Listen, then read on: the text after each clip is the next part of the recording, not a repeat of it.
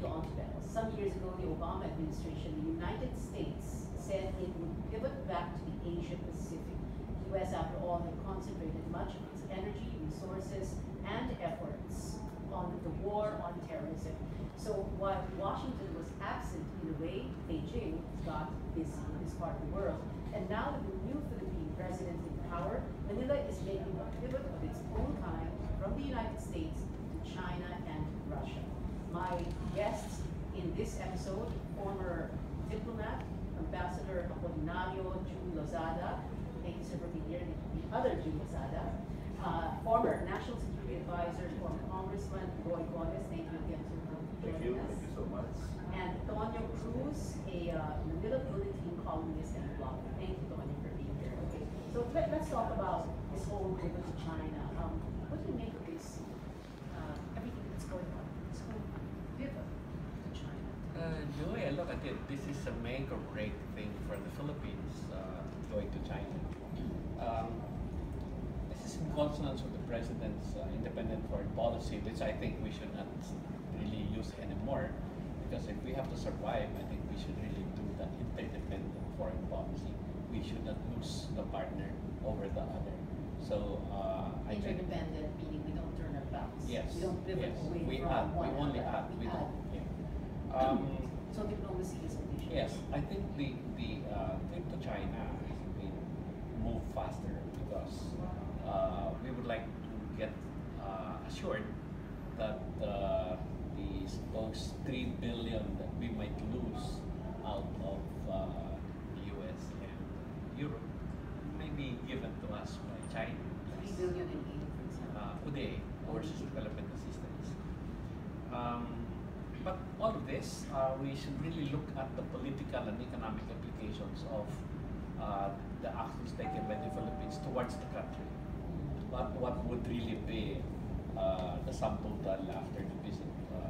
It would be a very good way of looking at it after he comes back from China. What have we gained? What have we lost? And what else should really work out? I think that we should really do more looking at how China really looks at Southeast Asia, China's deeper interest in the country, rather than the superficial interest of political and economic assistance, which I think is not really attractive. Secretary Golez, what do we make of this pivot to China? Well, the word pivot itself means switch. You know, in basketball, when you pivot from the right, you go to the left. That should not be the case, as mentioned by June here. Diplomacy is an issue. So we should not sacrifice an old, if I may say, very good relationship in favor of opening to China. We should open to China. I'm not in favor of how we handled China in the previous administration, where we ceased from talking with them. There was practically no, the diplomatic channels were closed. We should open, and we should open economically also. There should be a commercial engagement, which is going to be very good for both the Philippines and China.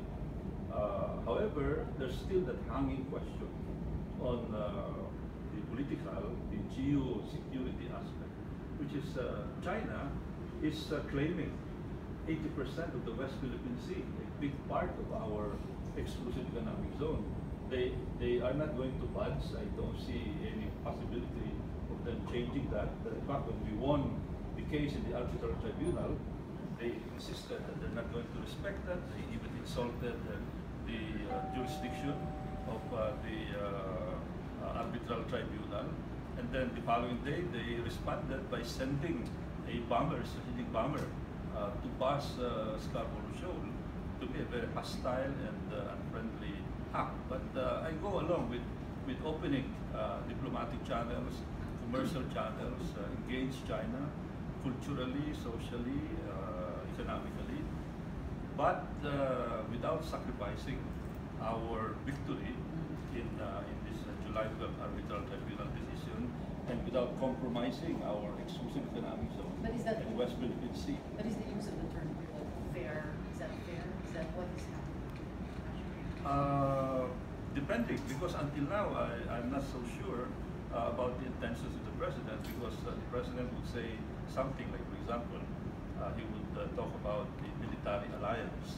He says the military alliance will continue, but then he said that next year, the following years, there will be no more joint exercises. I'll talk about that later.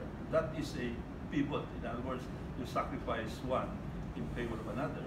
Now, if he is going, they denied, I've been talking with some of his advisors, they said that there's no way that there's going to be a military alliance with China, because to me, that is also unthinkable. How can you have a military alliance with a country that is violating your exclusive economic zone, that threatens, that even threatens to physically occupy our features in the South China Sea?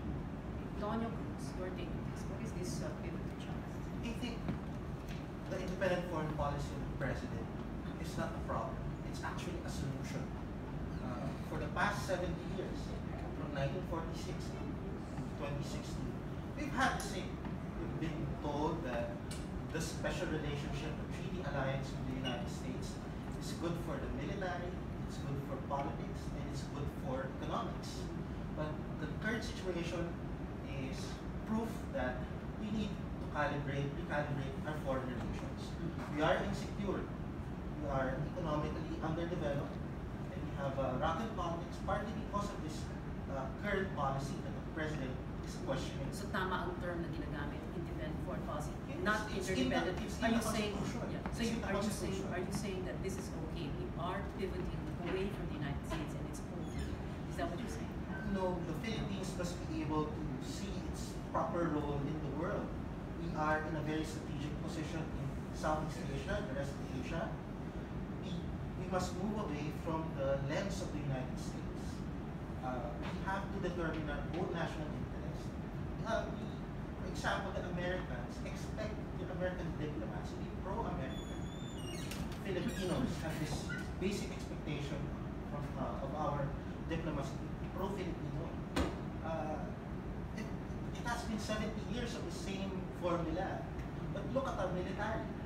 Look at the outcome of all the military war games, the bases, everything from the MPT, VFA, EDCA. The problem in the South China Sea, the West Philippines Sea, is partly because of this relationship.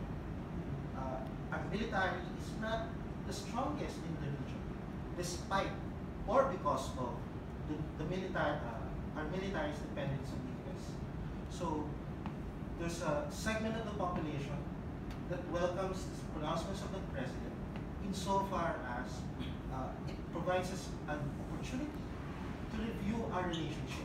We're not having a divorce with the United States. The United States will always be a friend of the Philippines. The question is, how are we going to reset our relationship to something more fair, more mutually beneficial? Because for the past 70 years, look at the ship that's guarding the West Philippine Sea. So this is not a divorce. So what is it? It's like a temporary legal separation. What? It's Civil understanding. Cool off. A cool off. Cool off. What understanding, sir? Civil. Civil. A civil. It is civil. Yeah. Okay. But I think whatever happens here, I agree with Tonyo also on this idea.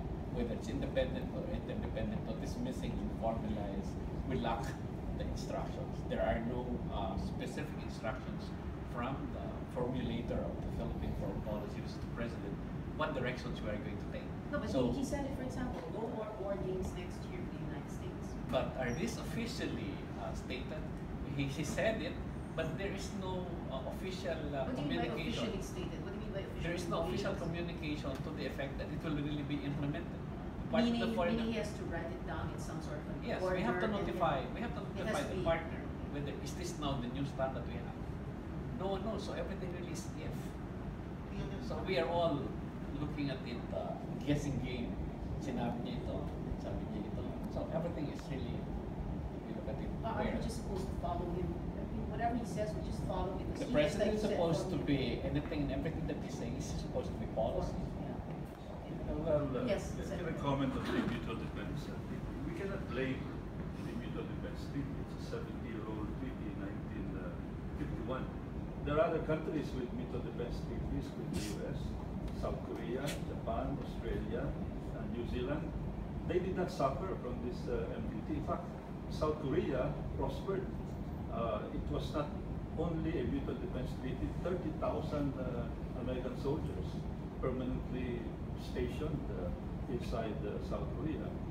The weakness of our armed forces has nothing to do with the MDT. It has everything to do with the decision of our national leadership to beef up our military. The MDT does not provide for the supply of weapons. It only talks of mutual defense, of retaliation in case one is attacked, retaliation by the other, according to the constitutional processes. It's up to the leadership of the It's armed up- forces for what kind example, of weapons. yeah, we did not buy. We had our armed forces, the AFP modernization program law enacted in 1995, but we practically did not buy anything. For example, look at Vietnam. Vietnam has an economy which is about 2/3 economy of the Philippines. In fact, even lower. 10 years ago, 20 years ago. But look at the kind of military that they have. Early in their history, they recognized that their major threat is China. So they beefed up their military. They bought from Russia, they bought from the US, they bought from India. Now they have a strong military, and in consonance also with a very strong and getting stronger economy. Okay. I know Tonyo Cruz wants to say something, but we need to take a short break.